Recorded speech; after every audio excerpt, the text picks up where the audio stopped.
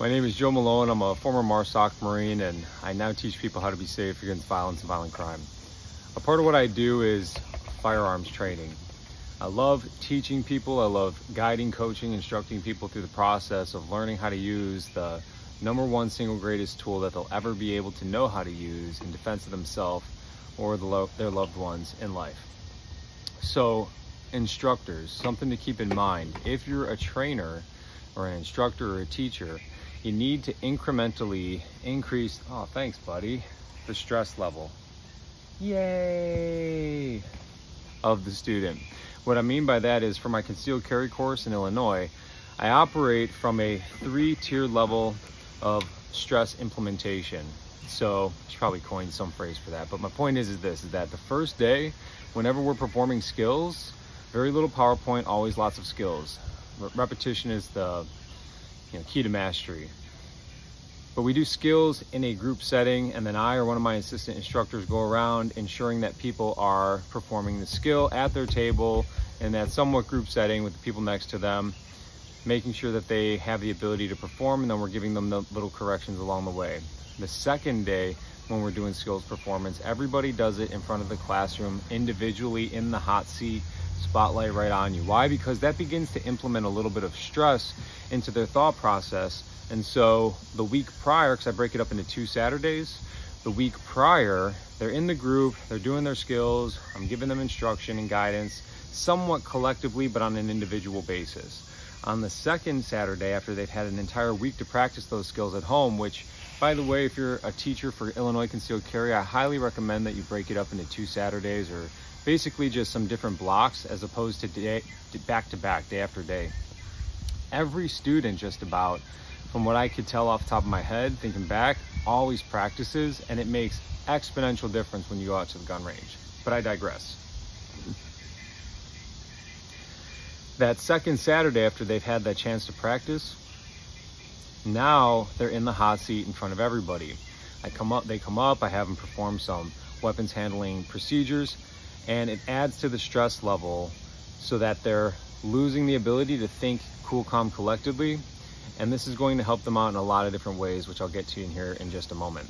The other way that I begin to implement more stress is I use a very high tension spring.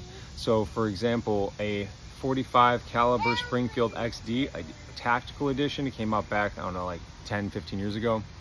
The spring on that thing is super heavy, and it's a super bulky gun. It's a double stack 45 with a 5-inch barrel. And that means the students are going to have to use a lot of hand strength.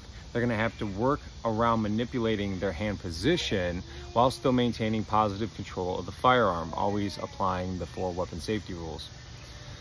On top of that, since the slide spring tension is so intense, they need to really apply the absolute fundamentals perfectly, bringing it close to the body, pushing 80%, only pulling 20% in terms of that good strong palm grip back on the slide, having the thumb pre-positioned so that it can lock the slide to the rear, all while maintaining a straight finger up and off of the trigger and the trigger guard. The finger cannot slip.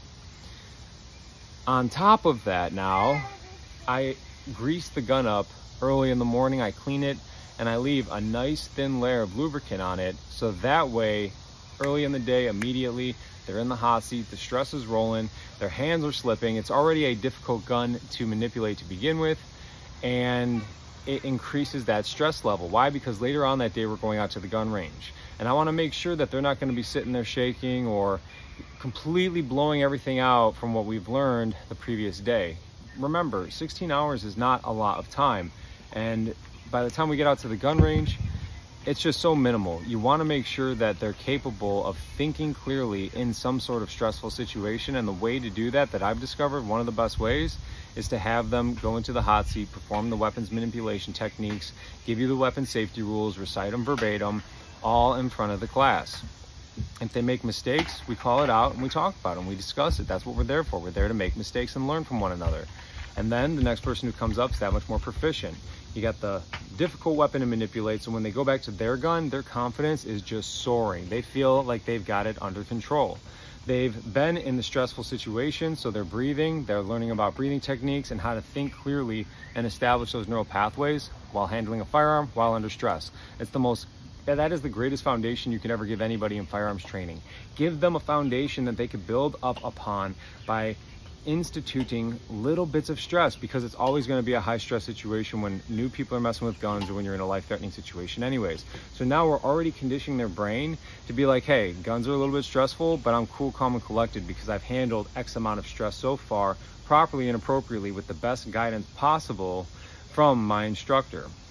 Then the gun's slippery, it's all greasy, it's supposed to simulate, it's supposed to, again, implement a little bit of stress, inject a little bit more stress into the situation. The gun's bulky, so they really need to make sure that they're fine-tuning their skills. It's like shooting a pistol from 50 yards away versus 5. If any of the fundamentals are off, then the deviation when the bullet hits that target is going to be so great that they'll most likely miss, as opposed to 5 yards where there could be all sorts of things wrong with the fundamentals and they'll probably still hit dead center. So by injecting these little bit of stress modules into their performance, you're ensuring they're going to be that much more capable of, one, handling the gun range later, which is the third tier of stress once we're out there on the gun range, but two, also be capable of retaining that information because of the emotional tether to it, and the confidence and the self-development and the fear. All that emotion solidifies new neural networks in the brain at a much faster rate, as opposed to just a mundane PowerPoint and a singular group setting technique demonstration. Lastly, when we go out to the gun range, that's that top tier level of stress. They're in the elements, it's hot out, it's cold out. I don't like to do indoor gun ranges. I hate doing indoor gun ranges because that's a little bit too much stress, I think, mentally and emotionally. But if it is what it is, it just is what it is. Try to get a corner booth or something and only have one student in there at a time while the rest watch you through the looking glass, if that's possible, depending on where you go.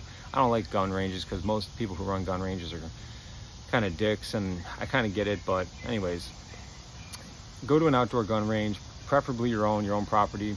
That way you could set up a tent and some resources. They could be out there in the elements. Be careful, especially with the new shooters, because if they're out there being exposed to the heat, even though they're in the tent, they're probably not drinking as much water as they need to. They're going to underestimate the amount of physical stress that they will be under once they're in the sun, even if they got sunscreen and good protective clothing. This is a new experience for them, and now we're kind of getting to the point of overstimulation in terms of stress, but you've mitigated the likelihood of anything bad happening by beginning to slowly inject different stress modulators. You okay, buddy? A truck. Oh. So when they're out there on the range, this is the final stress test. Notice what they were screwing up on in the classroom. Notice what they were screwing up on at the start of the class, because that's probably what they will revert to. They might have done really well in that secondary level of stress test when they're performing in front of the whole class, but they're most likely going to revert further back to their natural basic instincts when they're out on the gun range. Live fire, they're nervous, they might fail, etc. So it's kind of taking up a little too much time, and I got to get to my kid now, but just remember this: if you're an instructor, you must be thinking about this stuff whenever you're teaching people about firearm safety. Specifically for the Illinois Concealed Carry course, I institute a 3-tier stress increase or modulation, whatever you want to call it. You just begin to gradually implement stress.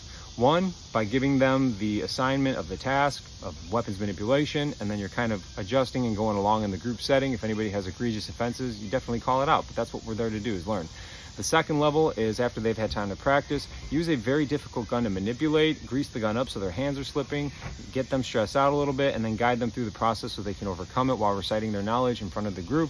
And then 3, have them out there on that gun range in the elements, but be aware that they will most likely revert back to the things they were screwing up back to day 1, because that's just what they naturally want to default to, and they haven't practiced enough. Practice, practice, practice. Lose the PowerPoints. Mastery is key to, repetition is key to mastery. I love you guys. Reach out if you have any questions on how to best train your students. I'd be more than happy to help you all out. Take care.